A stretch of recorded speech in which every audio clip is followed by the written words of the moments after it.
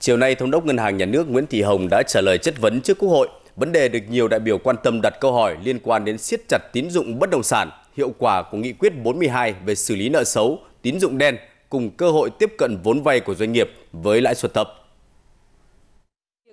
Nhiều đại biểu cho biết, tuy các cơ quan quản lý khẳng định không siết thị trường trái phiếu, chứng khoán, bất động sản, nhưng 5 tháng đầu năm nay, thị trường này có dấu hiệu chứng lại.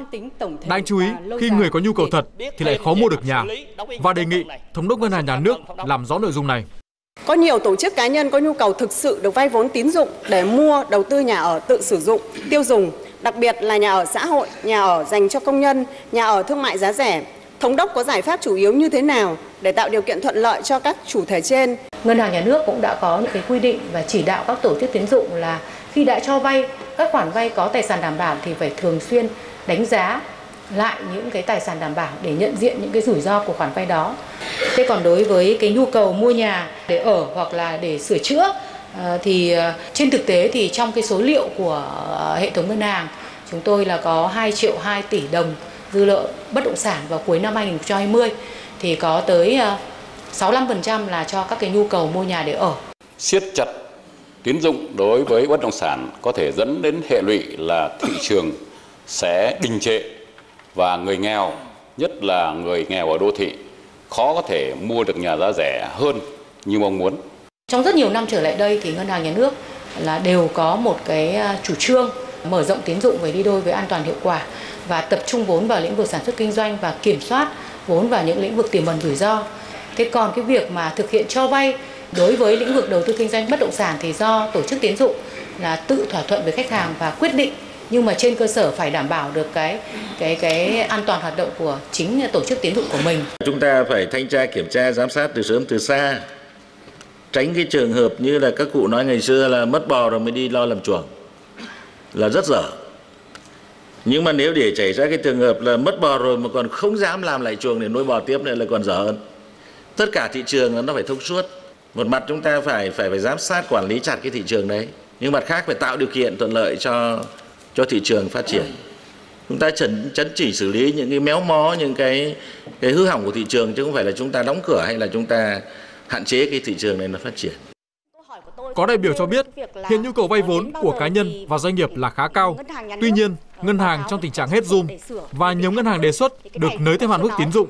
Đây cũng là vấn đề mà đại biểu còn băn khoăn.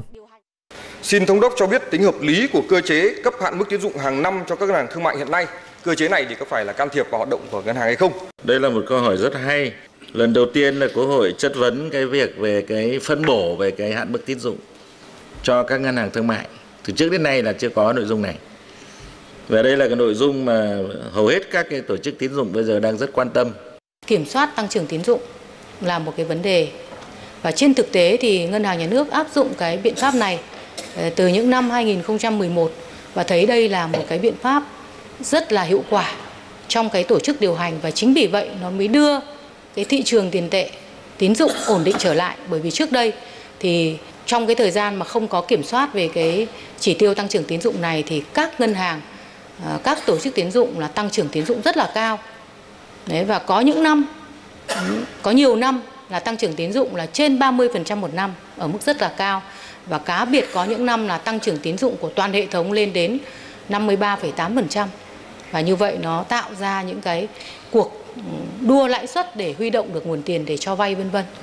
Và chính vì vậy mà chúng tôi cũng thấy được là đây là một cái giải pháp mà khá là hiệu quả trong cái thời gian vừa qua và hiện nay thì đang áp dụng. Bởi vì hiện nay thì hệ thống ngân hàng vẫn đang trong cái quá trình tái cơ cấu. Xin hỏi quan điểm của Ngân hàng Nhà nước đối với định hướng cấp tín dụng cho chứng khoán, đầu tư trái phiếu doanh nghiệp của các tổ chức tín dụng. Hiện nay thì cái thị trường này đang nóng, tiềm ẩn nhiều cái rủi ro. Thì trong quy định của pháp luật hiện hành thì Ngân hàng Nhà nước yêu cầu là khi mà cấp tín dụng cho vay đối với lĩnh vực đầu tư kinh doanh chứng khoán, bao gồm cả cổ phiếu cả trái phiếu ấy, thì cái tỷ lệ cấp tín dụng này thì không vượt quá 5% vốn điều lệ, thì cũng là để đảm bảo cái rủi ro. Thế còn cái việc mà cấp tín dụng thì hoàn toàn là do tổ chức tín dụng thỏa thuận với lại khách hàng.